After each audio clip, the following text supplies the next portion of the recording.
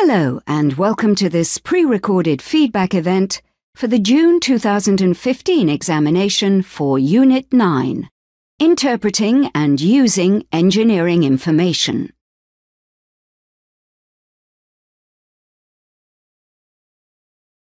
Neil Watkins is the lead examiner for Unit 9, Interpreting and Using Engineering Information.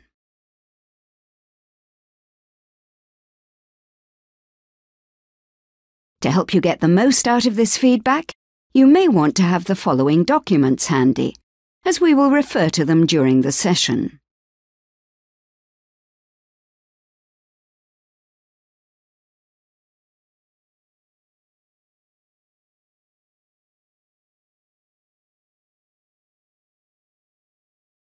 Here are the aims and objectives of today's session. You will receive feedback on performance of learners of the June 2015 examination series. Consider questions where significant numbers of learners underperformed and possible reasons why. Discuss the lead examiner's report. Consider delivery strategies and share good practice. Address common issues. Find out about further support available.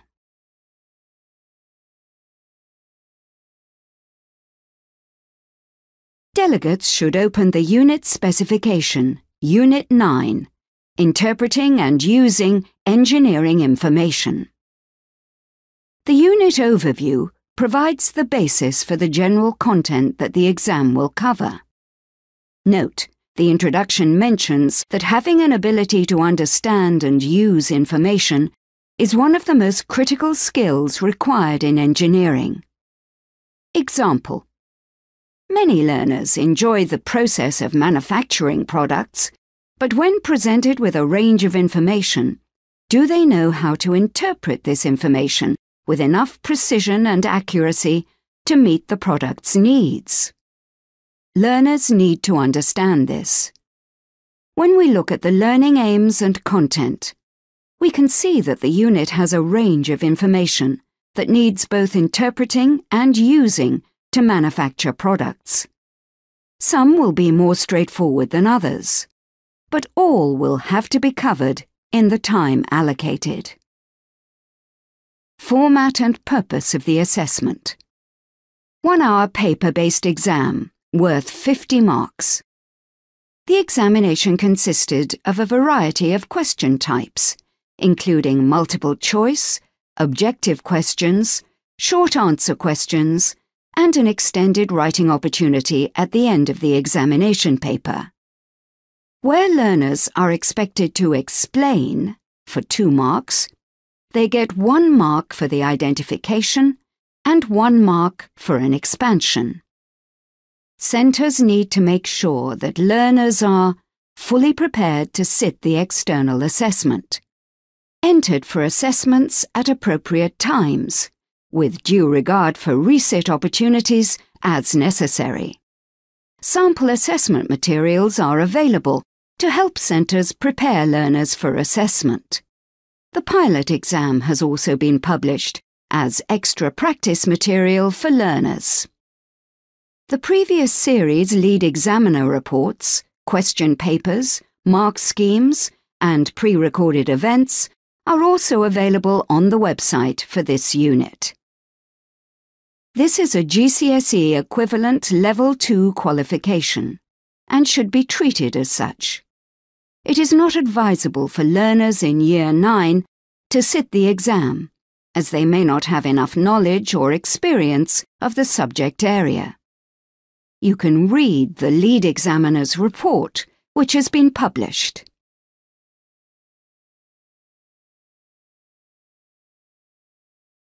This question is a straightforward multiple choice. Learners need to enter 2 crosses for their chosen responses. Most learners achieved both marks, the correct responses being isometric and general assembly for 1A.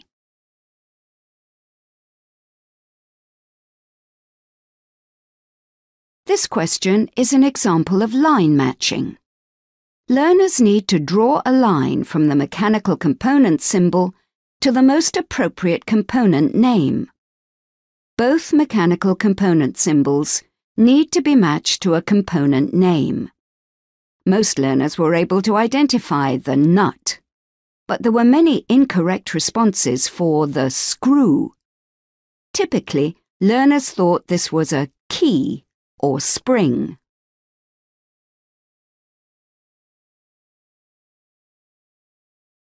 The majority of learners were able to score reasonably well here, as many were clearly able to give simple reasons for the use of mechanical component symbols.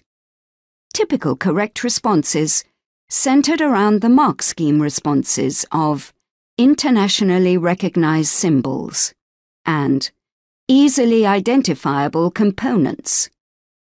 Learners who did not score well here often gave repetitive answers, centered around ease of identification and easy to understand.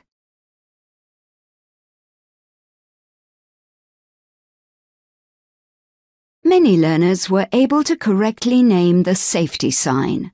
The most common responses related to switch off machines, switch off here, and isolate. Often responses were not in this exact format, but suitable learner interpretation was accepted, as shown in both examples.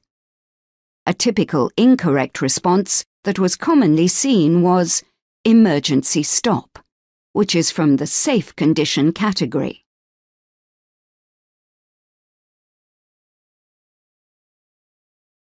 Here we can compare responses from different learners. Learner A. 2 marks were awarded for identifying each safe condition sign. Learner B. 0 marks, as there was no rewardable content. Learners often identified signs belonging to the mandatory category, such as wear safety boots and wear safety goggles.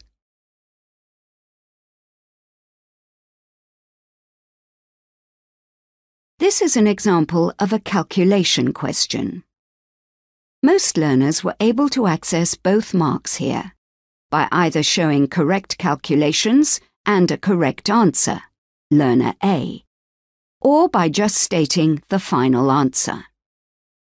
Often learners who partially completed some calculations correctly, but failed to get the final answer, were awarded 1 mark, as shown with Learner B.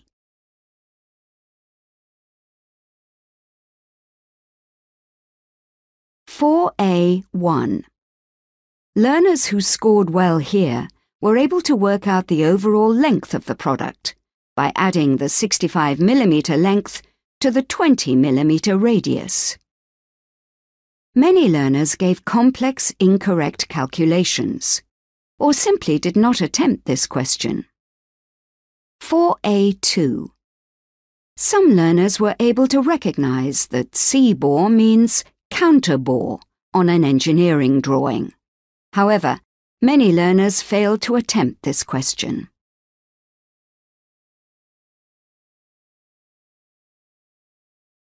This question proved to be quite a challenge for all learners, and consequently, learners did not score very well here, as they often gave responses that were already stated in the question stem, which related to finding the correct bend allowance, or finding the correct length of material. Also, many learners gave incorrect simplistic responses, such as easy to use and saves the engineer time, with no justification. This learner was awarded 2 marks for a linked response, because it ensures the values are obtained quickly using the visual chart. 1 mark. Preventing the need to calculate the value each time. 1 mark. Full marks could not be awarded, as the learner did not provide a clear explanation for the second response, and there was repetition relating to calculations.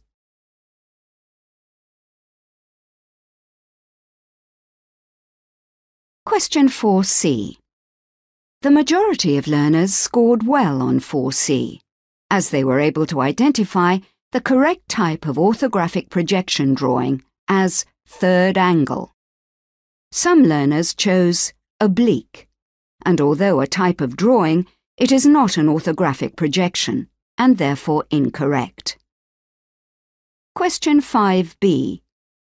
This again proved to be a challenging question for the majority of learners, as they focused on why production plans are required, rather than focusing on the necessity to write and keep new production plans for each specialist component, therefore attracting no marks. This learner was awarded 1 mark, with a link to keeping a new production plan from the question, by stating, if she is asked to make another specialist bracket.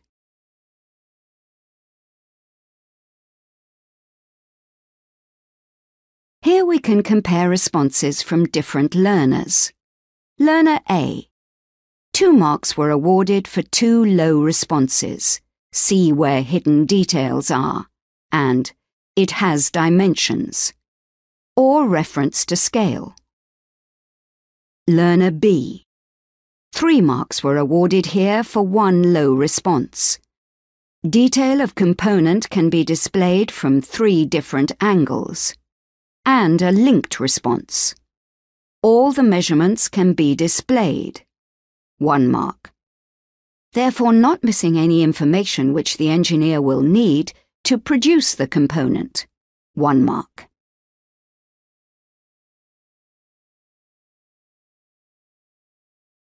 Why did learners do well? Learners tended to perform well in the earlier multiple choice or short answer questions, as these tended to be easier, and learners could use common sense and some user experience. Most areas could be improved by teaching learners to answer the more demanding questions in greater depth, by using linked responses relevant to the situation in each question.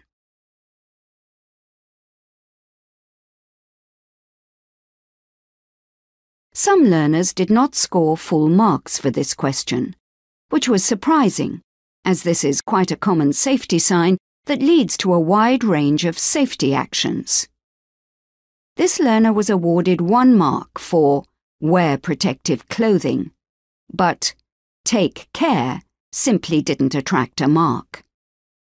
Other common responses that attracted marks included wear gloves, eye protection, avoid spillages, and dispose correctly.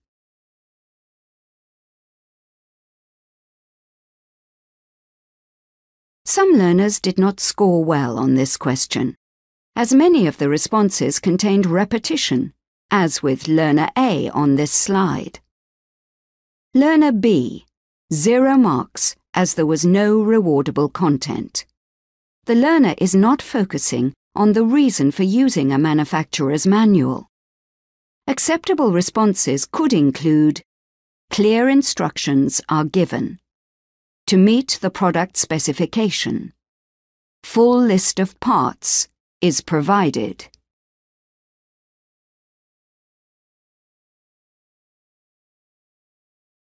Learners were asked to explain 2 advantages.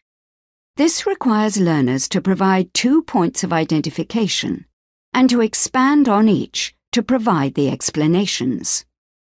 This proved to be a challenging question for the majority of learners. It was clear that some learners have used or seen control charts during their studies, but had limited knowledge of why they are required when manufacturing products. Where learners did score, it was usually in the form of a low response. Reason 1 here was not relevant to control charts and did not attract any marks. Reason 2 contained a linked response, shows fault in a washing machine, the technicians can refer back to it. 1 mark. And see who is responsible so the company can take action. 1 mark.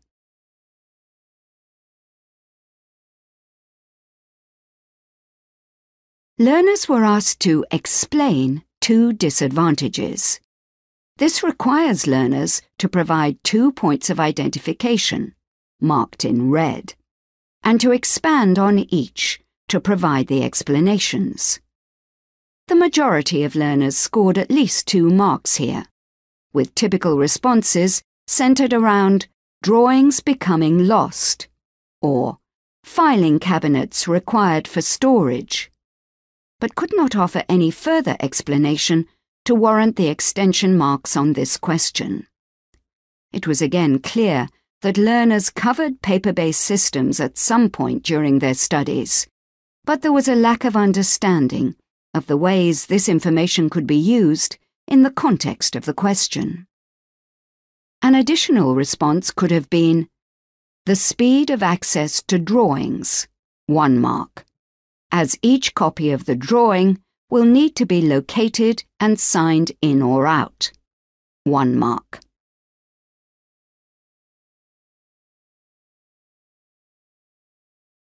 It was pleasing to see that the majority of learners attempted this question with increased success, compared to previous series. The lower ability learners gave simplistic implications with regard to customers expecting quality control documentation and difficult to spot defects, often in the form of a list, with mainly one viewpoint considered, as shown here. The more able learners were expected to achieve higher marks by providing a balanced range of implications associated with not generating quality control documentation, with points made relevant to the situation in the question. Some answers were well thought out, and it was pleasing to see some learners suggesting both pros and cons in their final response. Nonetheless, most answers lacked the depth required for the higher marks. There are some valid points raised, but they are in a list form and unbalanced, allowing a mark of 3 to be awarded. To achieve the higher mark band, the answer would require a balanced and more detailed discussion, with perhaps a conclusion about the impact of not generating quality control documentation. Pause to consider the mark scheme for this question.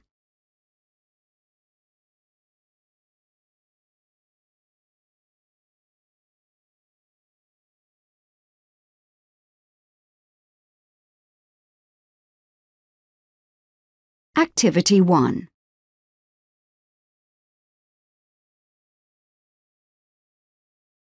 Look at the example above. Using the mark scheme, decide what mark you think should be awarded and why. You may wish to pause the video whilst you carry out this activity.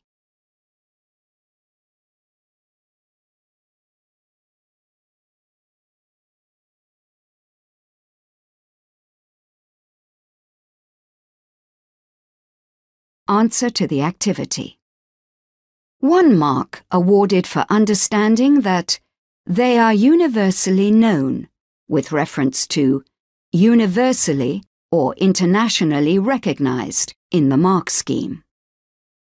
1 mark awarded for understanding that they are easy to see what they are and interpret, with reference to components are easy to read, identify, understand, simpler to draw, in the mark scheme.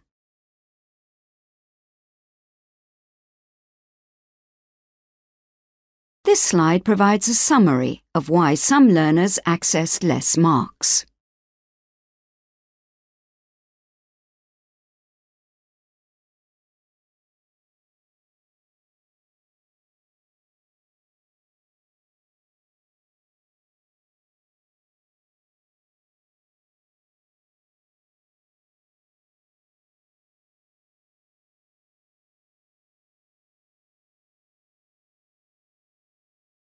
Activity 2.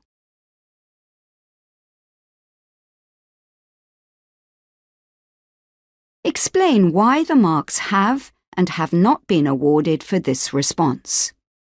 You may wish to pause the video whilst you carry out this activity.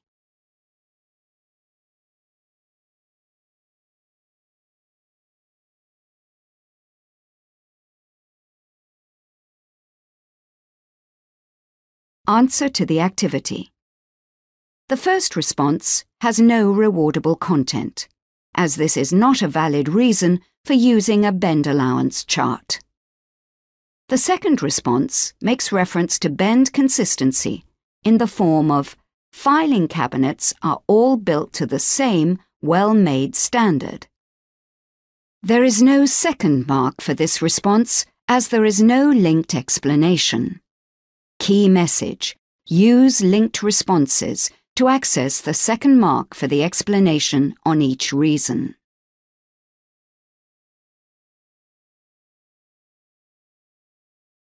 This slide summarizes why some learners did well on this question.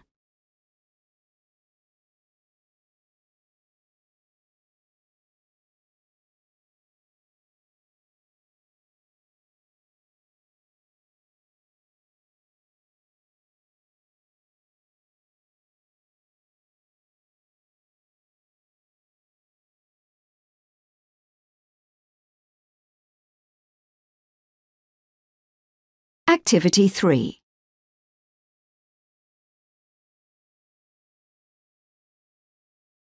Look at the example above. Using the mark scheme, decide what mark you think should be awarded and why. You may wish to pause the video whilst you carry out this activity.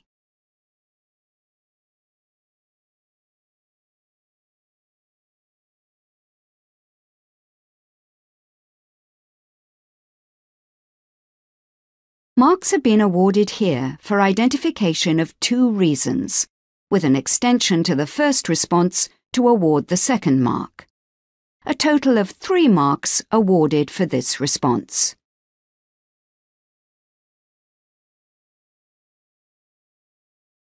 This slide summarizes why some learners did well on this question.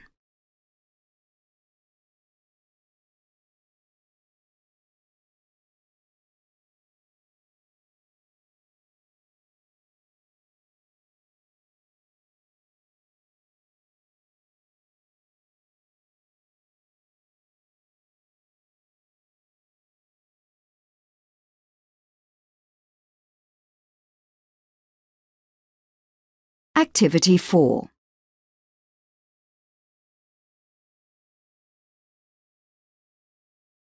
Look at the example above.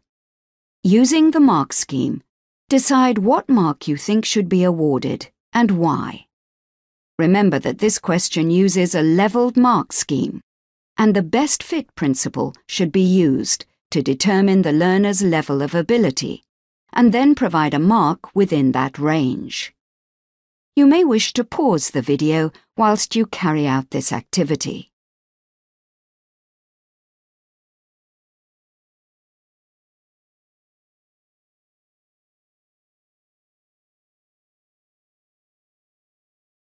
Overall, the learner has scored 4 marks.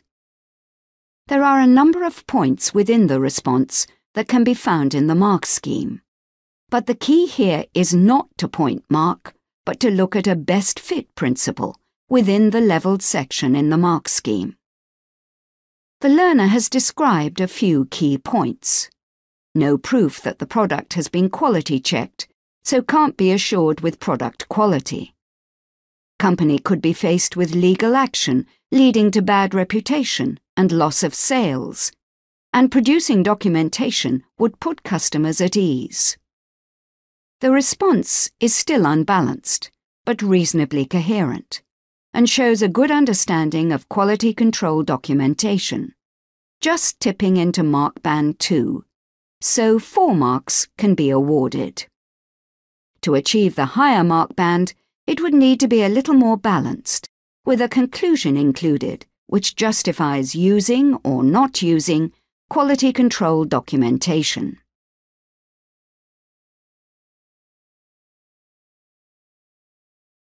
This slide summarizes why some learners did well on this question.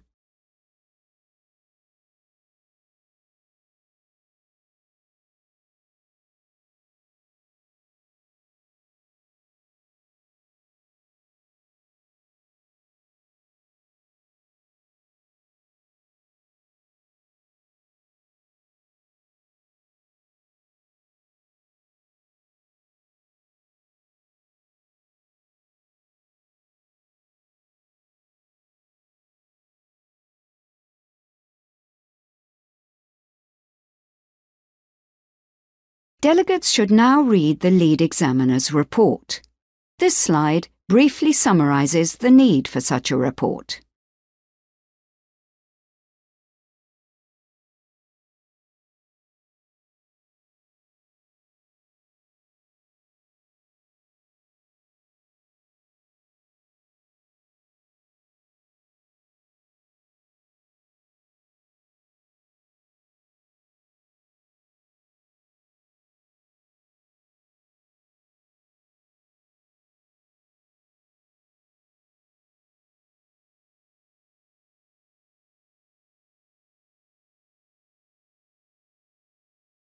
Common issues surrounding this paper include not making enough use of the given scenario within answers. Answers should be contextualized. Generic answers, examples not being specific enough to the scenario in the question. Lack of understanding of technical vocabulary. Room for improvement of examination technique.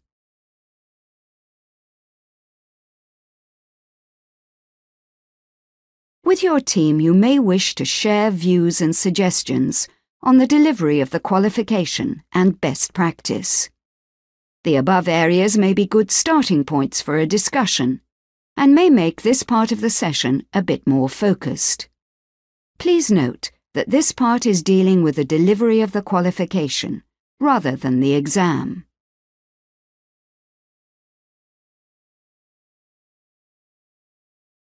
Our Getting Ready to Teach events will also be useful in providing support and guidance with the delivery of this qualification as a whole, and these can be accessed by clicking the link to see our full training offer.